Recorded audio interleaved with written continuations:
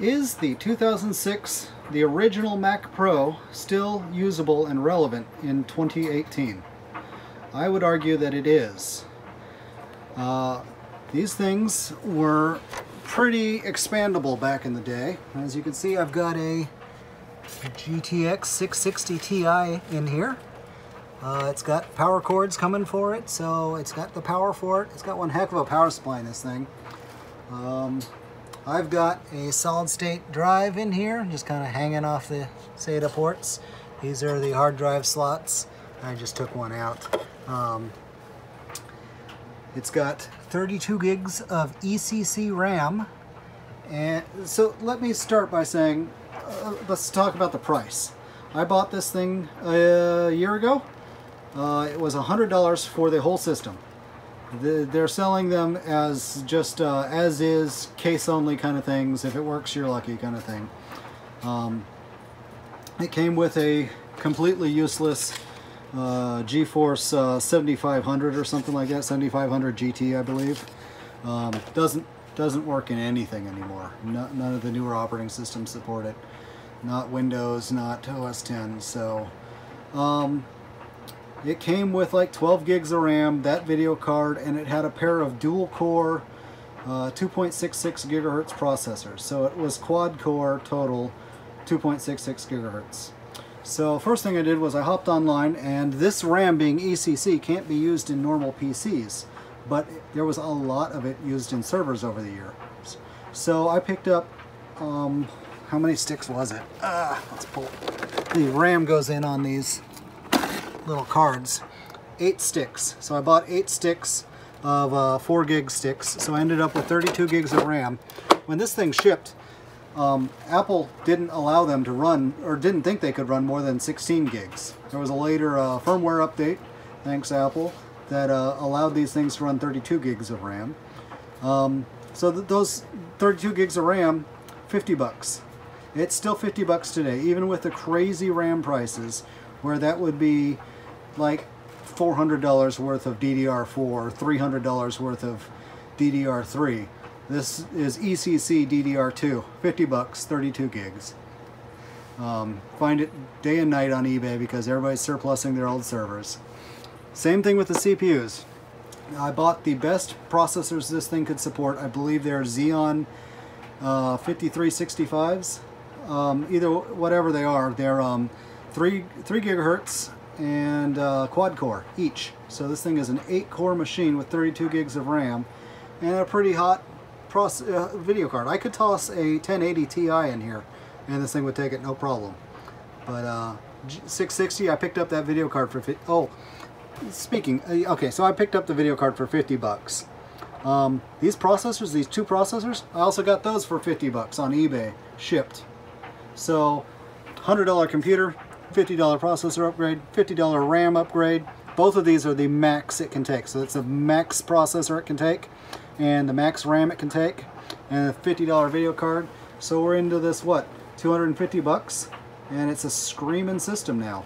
Oh, and then you can count the SSD if you'd like. It's only a 120 gig because that's what I had laying around. But I mean, 70 bucks to get you a 250 gig nowadays. So yeah. Now, not only can this thing be updated to support more of a hack. It can be hacked to run El Capitan, which I did. But it can also run Windows 10, 64-bit Windows 10 with a couple of hacks that are posted on eBay. Or not eBay, but a couple of hacks that are posted on YouTube. So feel free to look those up sometime if you've got one of these and you want to run Windows 10 on it. Yeah, I just got done working around a little problem with El Capitan. Apple has patched for the Meltdown and Spectre bugs, but that patch does not work with this old processor because, and of course it doesn't. They didn't expect anybody with these machines to still be running El Capitan. This thing actually lost official Apple support with OS X 10.7. So I've been able to push it to 10.11 thanks to Piker's mod. It's a patched EFI bootloader that gets around the 32-bit EFI this thing has. Gets the 64-bit operating system to load on these 64-bit processors. So anyways, yeah, this is a good machine still to this day. I'll shoot some boot up sequence. Because it's got an unsupported graphics card, we get no video on the display until it boots, but until the operating system loads and brings up the web drivers for the video card. But let's watch it boot anyways. All right, let's go ahead and hit the power button. Okay, just come on. Now the display, like I said, it's going to take a little minute. We'll hear the system chime in a moment here.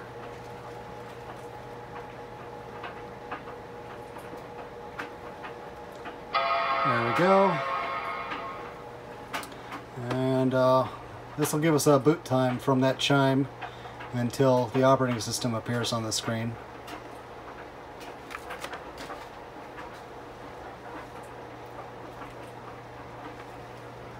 There we go. So that boot time was what?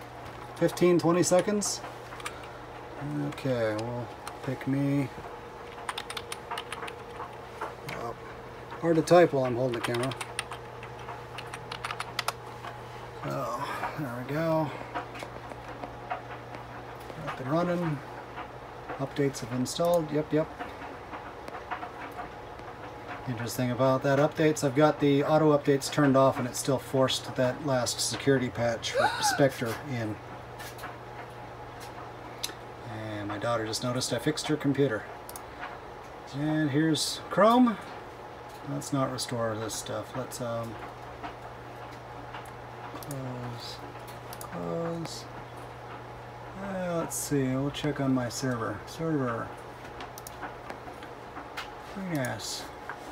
So you can see this thing is rocking nice and fast. So where'd my mouse go? There we are. Alright, log in. Link. There's my server. Wonderful machine. Cool. Let's pull up a heavy website. Let's see, and then .com. There's a nice heavy website probably. Ta-da! We're still running the latest and greatest Chrome on here because let's go and see the system specs about this Mac. El Capitan 1011.6 2 by 3 gigahertz quad core, so we got 8 cores, 32 gigs of RAM, GeForce 660 Ti. Let's go memory. See, we've got the 8 sticks of 4 gig storage. We've got a mechanical hard drive tossed in here. You can see we're not using it at all. Displays. See, is a display. Yeah, that's everything. So, cool. System report. Let's see if there's anything more in system report.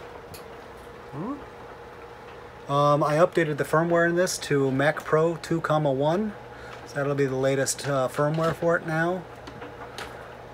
Boot ROM version. SMC, I think I still need to update the SMC. Apparently there's a newer SMC that I should have flashed along with the firmware for 2.1. It's supposed to help with the fan speed, so I'm going to look into that soon. 1.33 gigahertz bus speed. Yep. So everything works. There's even a, you can toss in Bluetooth 4.1 and 802.11.n into this thing. Right now it doesn't have either because this particular machine did come with it, and the device costs a fair amount. I think it was another 50 bucks for that Bluetooth and Wi-Fi, and everything's hardwired here, so I didn't see a need to do that. But if I really truly wanted to max this thing out, that's what I would do. It's also got a lot of PCI Express port, slots, so I could toss in a NVMe card adapter, and we could really be rocking this thing at higher speed. But yeah, this thing's quite nice. SSD. Cool. So, is a Mac Pro still relevant in 2018?